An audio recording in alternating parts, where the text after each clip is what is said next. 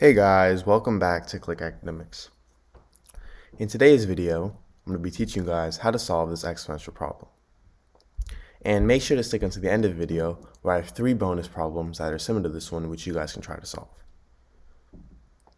Alright, so I have 50 to the power of 100 over 100 to the power of 50. So now 100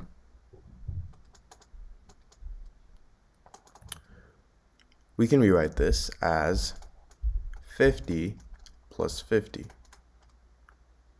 So now I have 50 to the power of 50 plus 50 over, now 100, this is the same thing as 2 times 50. So over 2 times 50 to the power of 50. Now if I have something in the form a to the power of m plus n, this is equal to a to the power of m times a to the power of n. So 50 to the power of 50 plus 50, that's going to equal 50 to the power of 50 times 50 to the power of 50.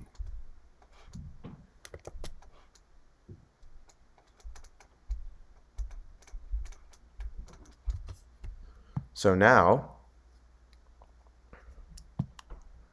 if I have something in the form a times b to the power of m, this is equal to a to the power of m times b to the power of m. So 2 times 50 to the power of 50, that is going to equal 2 to the power of 50 times 50 to the power of 50. Now, these two 50 to the power of 50s can cancel out. So now I'm left with 50 to the power of 50 over 2 to the power of 50. Now, if I have something in the form a to the power of m over b to the power of m, this is equal to a over b to the power of m. So in this case, I have 50 to the power of 50 over 2 to the power of 50. So this is going to equal 50 over 2 to the power of 50. So we are essentially factoring out our exponent here from our two terms because both terms have the same exponent. So just like if two terms had the same coefficient, we would factor out that coefficient. So these two terms have the same exponent, so we're technically factoring out the exponent. So now 50 divided by 2, this is equal to 25. So now I have 25 to the power of 50.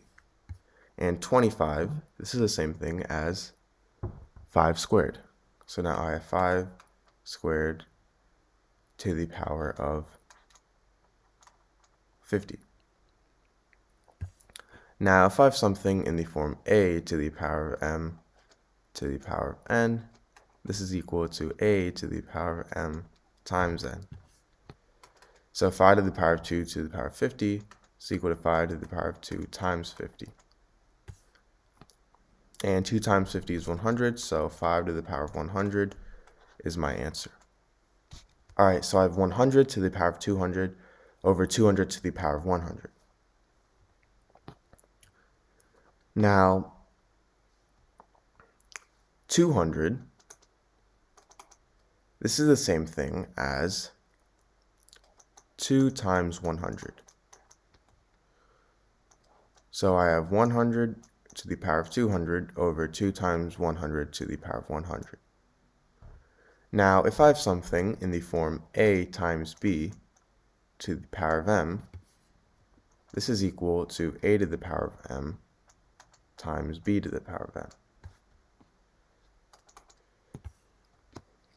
So 100 to the power of 200 over 2 to the power of 100 times 100 to the power of 100.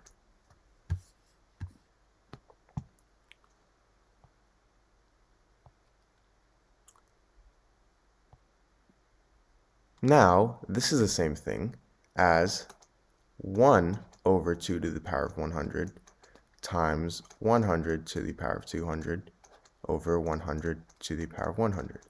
And this is because 2 to the power of 100 is in our denominator, and anything in the denominator is the same thing as 1 over that number. So now,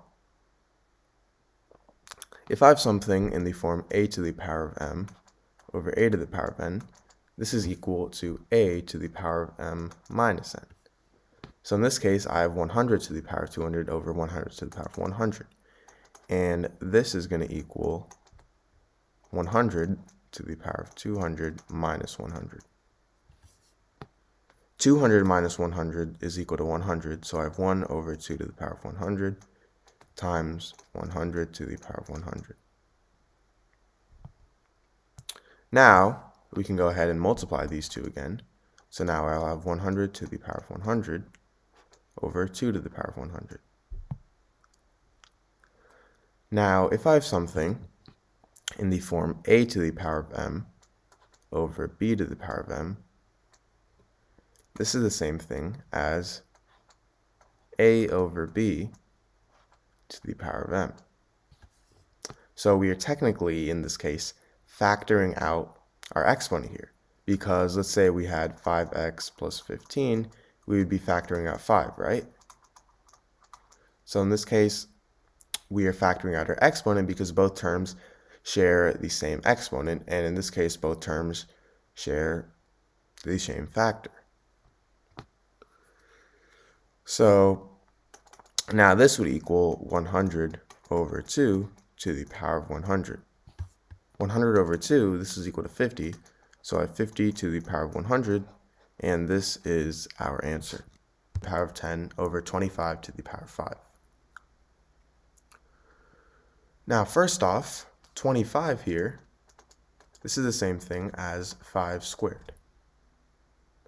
So now I have 50 to the power of 10 over, if I replace 5 squared with 25, I have 5 squared to the power of 5.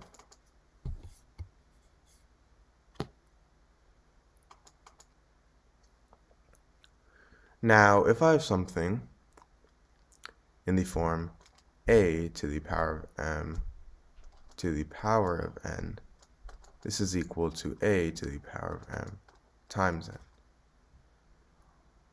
So I have 50 to the power of 10 over 5 to the power of 2 to the power of 5. That's going to equal 5 to the power of 2 times 5. And 2 times 5 is 10, so now I have 50 to the power of 10 over 5 to the power of 10.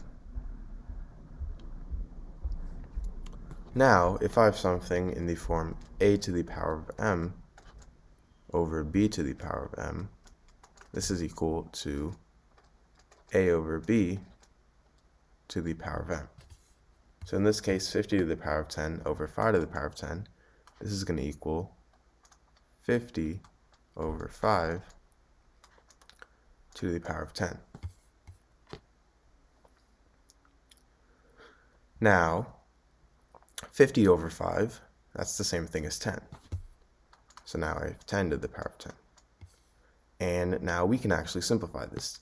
10 to the power of 10 is the same thing as 10 multiplied by itself 10 times, right? So I have 10 times 10 times 10 times 10 times 10 times 10 times 10 times 10 times 10 times 10.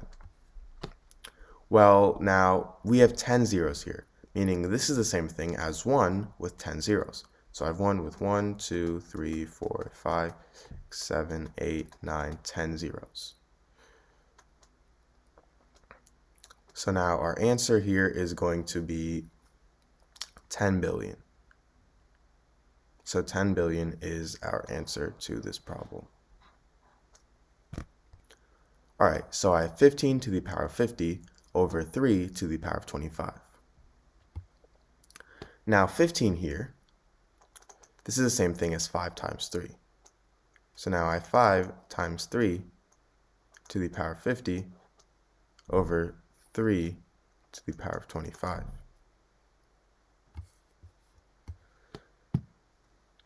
Now, if I have something in the form a times b to the power of m, this is the same thing as a to the power of m times b to the power of m. So 5 times 3 to the power of 50, this is equal to 5 to the power of 50 times 3 to the power of 50. Now I have this over 3 to the power of 25.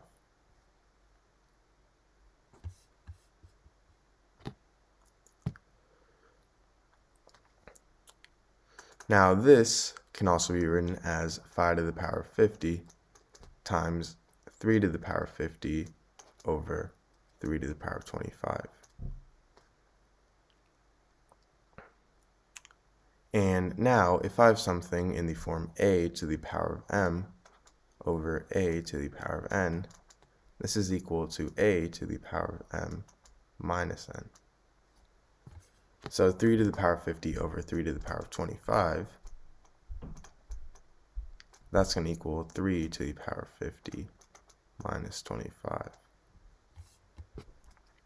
And 50 minus 25, that's equal to 25. So now I have 5 to the power of 50 times 3 to the power of 25.